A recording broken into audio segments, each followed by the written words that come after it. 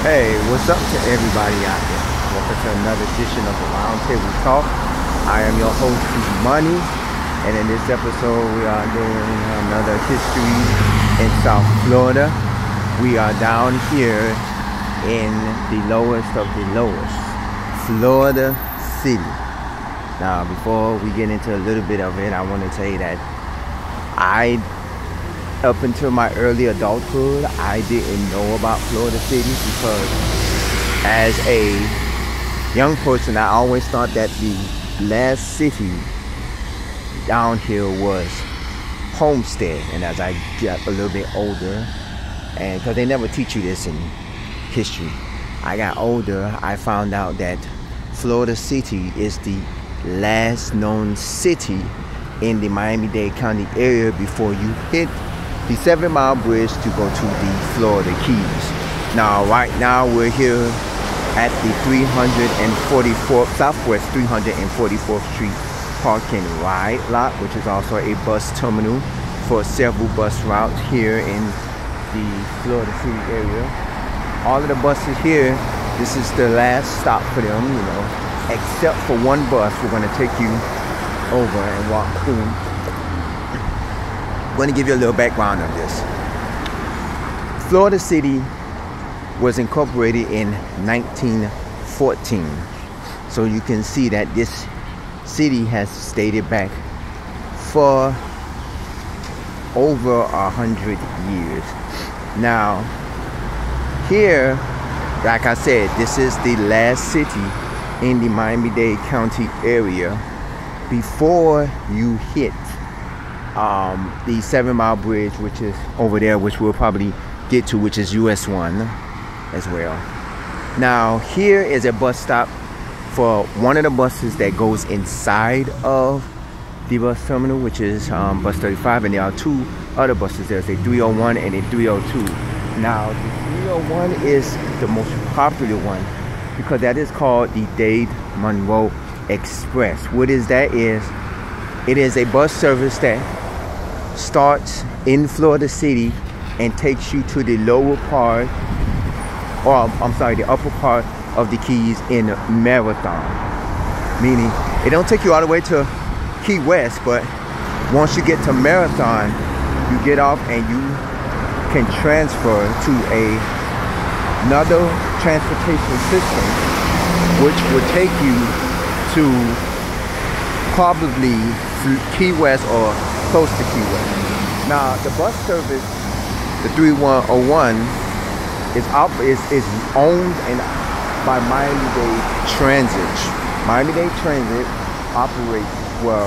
owns the rights to the bus system. I was trying to wait till this car go by.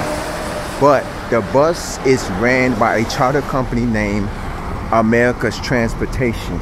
It is a motor coach, just like something like Greyhound, that transports each and every passenger from Florida City to Marathon. They have several stops in there. They have several stops. They go to Marathon, and I believe, I'm not for sure if it's Key Largo, but I know they go all the way to Marathon and they come back. There's another bus that comes over here too, which is the 344. That's one of the buses that does not go inside of the bus terminal, but 344 is a Florida City route. It travels within the Florida City area.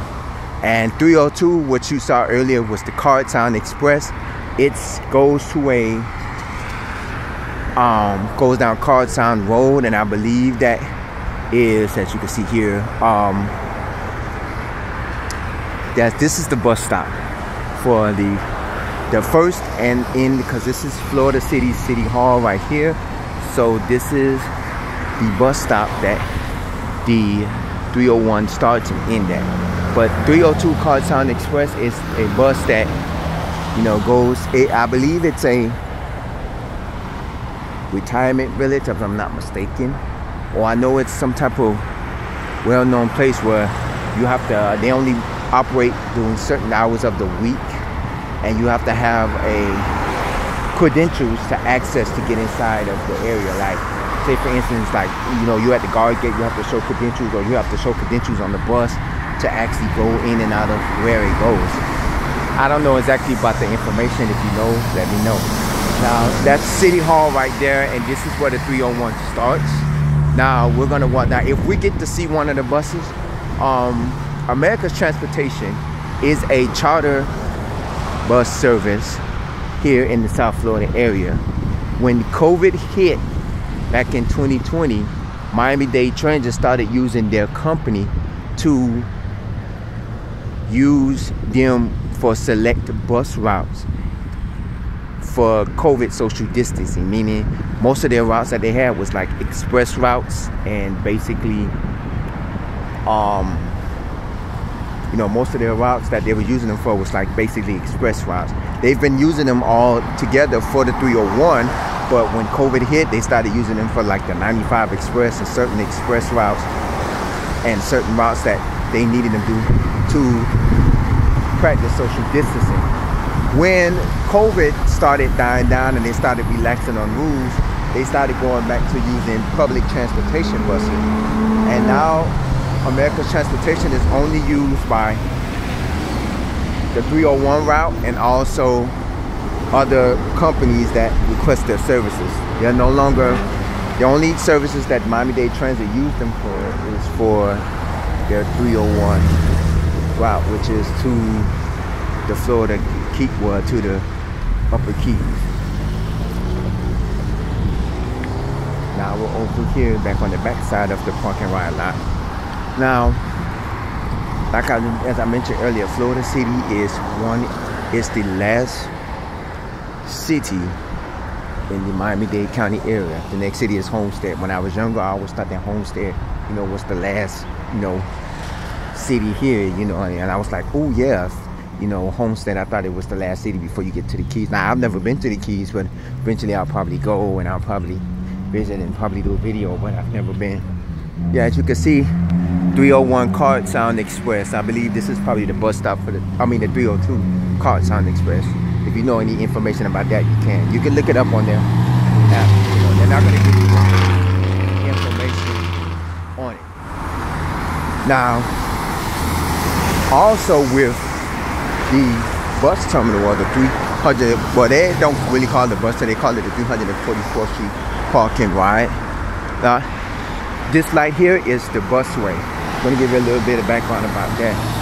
In the 90s and early 2000s, I know it started in the 90s, but it continued in the 2000s.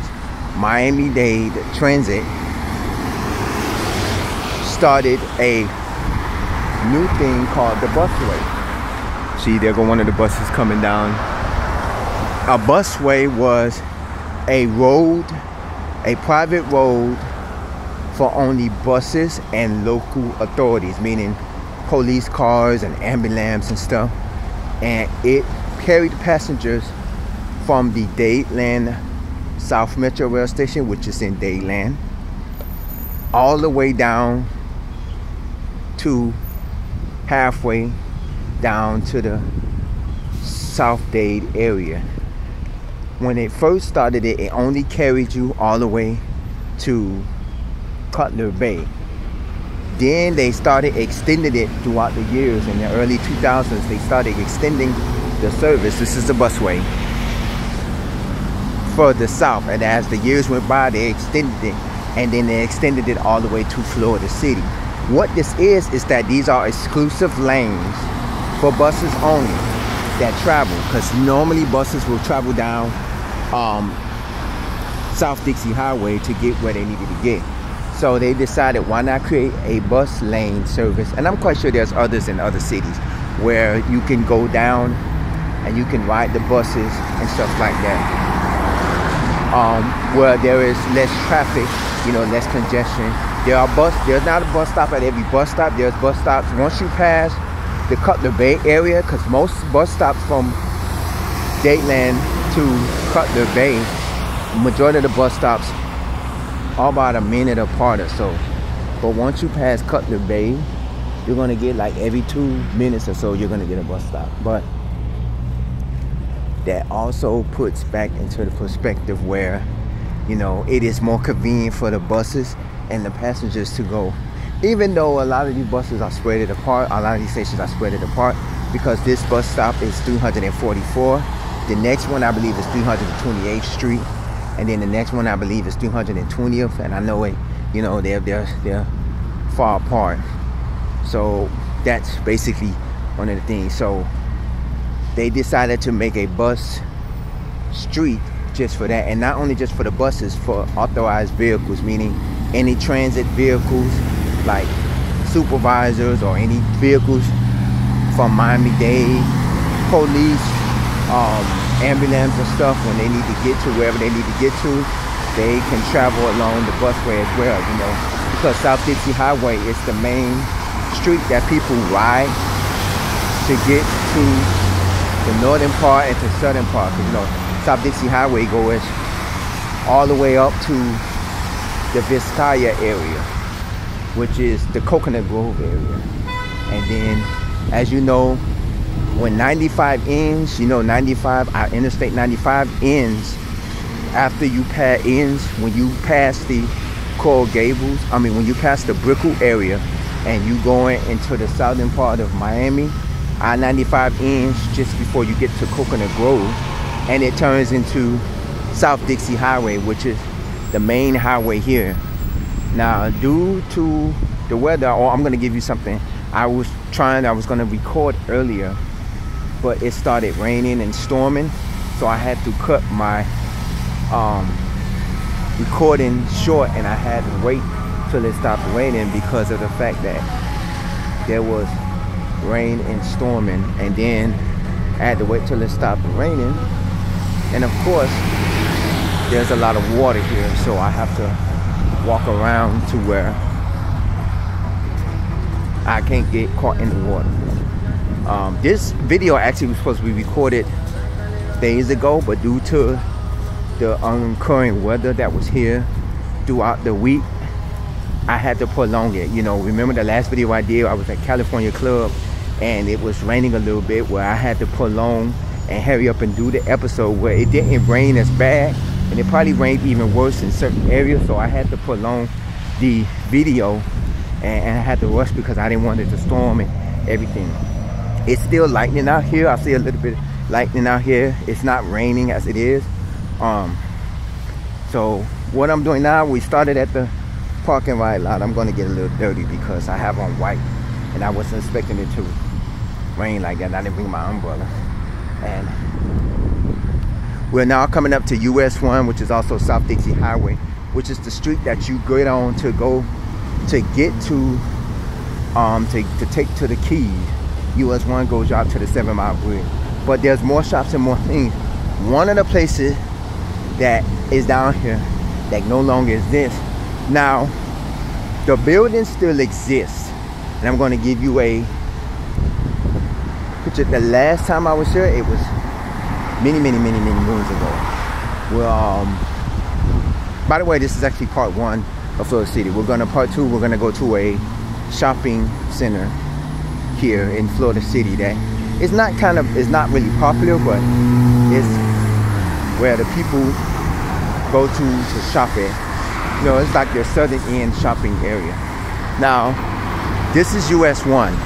344th Street Palm Drive is basically the last main street that goes east and west to before you hit here, which is before you try to go down the 7 Mile Bridge. Now, there's a lot of stores and shops that are here, because there's a Burger King over here that I had went to that was, you know, I had to go to this Burger King because it started raining, and I said, okay, let me grab a bite to eat, and I'll wait here till it slows down. And then I ended up, there's a Walmart further north of this area. They used to have bus service to that Walmart, but they discontinued the bus service. And a lot of the buses, well, they still have bus service. The 344 goes in the area. Oh. If you're wondering what the America's transportation buses look like, here's one of them right now. Here's one of the buses. These are the buses, and it says Marathon, which is, this is the buses that carry you. This is the 301 route. This is the 301 route. It has to go over because there's a bus stop in front of the Burger King, so now the bus has to go over, and it has to let a passenger on. That's the buses that carry you from Florida City to Marathon in the Upper Keys. Now, if you can see from where I'm seeing, there's a Long John Silver's right there. Now, the Long John Silver's is closed because I remember I did a video recently, like a while back, where I told you most of the Long John Silver's in Miami has closed. They have a few in Broward County, which is in the Fort Lauderdale area, but all of the Long John Silver's in Miami have closed. But this is one of the ones that the building still stands, because I recently visited Hialeah and I saw that one of the buildings, that the Long John Silver's building, they have the sign up, but the building was actually torn down and it's an empty lot. Now that Long John Silver's is actually still sitting there. It's just boarded up.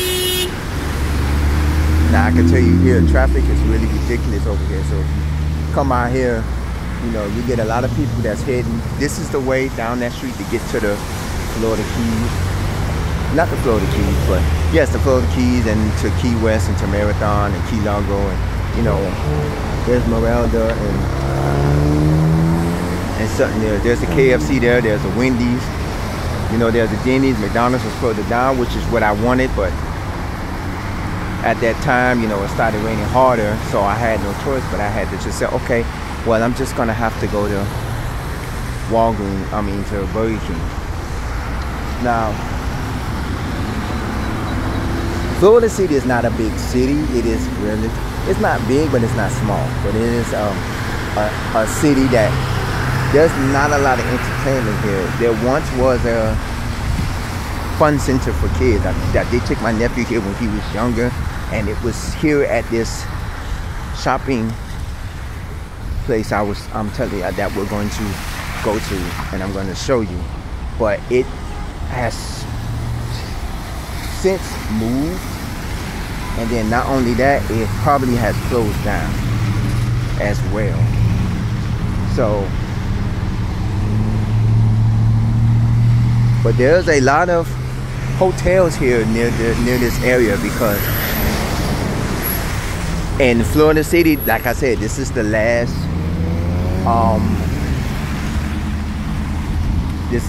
city before you hit the 7 Mile Bridge to go to Florida Keys. So there are a lot of hotels. This is the Daisy Inn.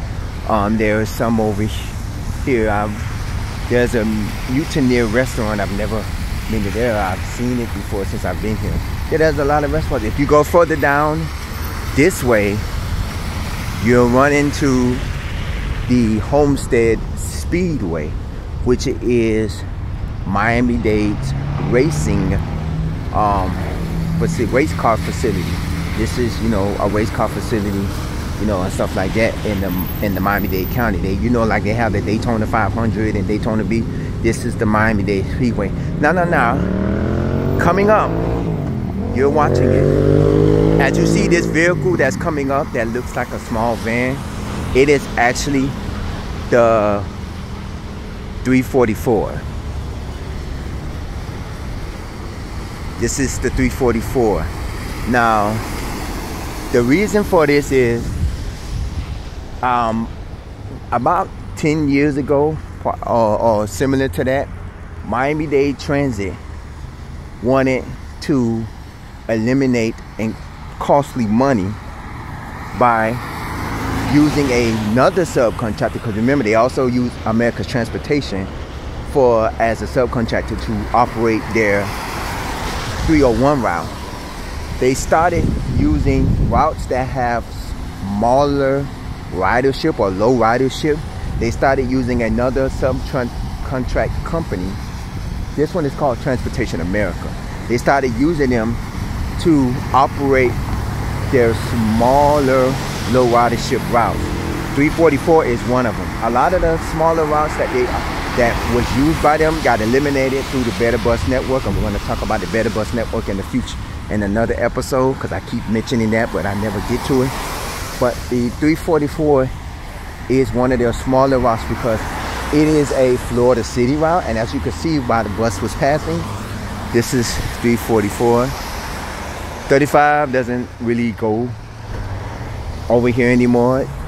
It used to come over here because the 35 doing selected trips operated to the Homestead High School, which is a couple of blocks down. And it was one of the routes that the kids had to do. Hey, I went to Homestead High School. I want to jump on the bus. But now the 344 goes closest to them, closest to the Homestead High School. But a lot of people doesn't ride the route, so they use the smaller buses, and they use a contract bus service.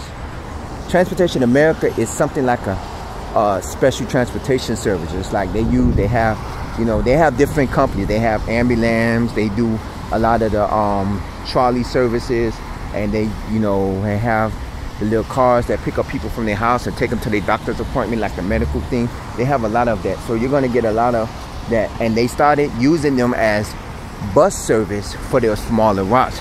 Now there's only a few of these routes that they have now, because before the Better Bus Network, they had maybe 10, close to 20 routes that used the service. Now they only have very few since the Better Bus Network launched, and they didn't have a lot of service. Ooh, you gotta excuse me, I'm over here by all of this and flies are coming into my ears and stuff like that. So this is one of the, as you go further out this way, you're going to end up at the Homestead Speedway, Homestead High School, I believe the Everglades National Park. One of them is over here, I forgot which one it is. All right, so this is the end of the Florida City episode. We are now going to kick it over into part 2, because I'm not giving you a whole in-depth of walking around the whole Florida City area. I'm just giving you an in-depth look of it. We are now finna head into the Florida Keys Outlet Center, one of the premier shopping store area places here in Florida City. If you want to know more about Florida City, Google them, check it out. If you want to know things to do in Florida City, as I did, there's not much to do, but you can Google them as well. Also comment at the bottom of the page. I'm sorry, y'all, there's a lot of flies here, so I'm trying to wrap it up. And you can also email me, roundtable00@yahoo.com. I'm your host, C Money. Thank you for watching this. Stay tuned for part 2 of Florida City, and I'll see you in a little bit.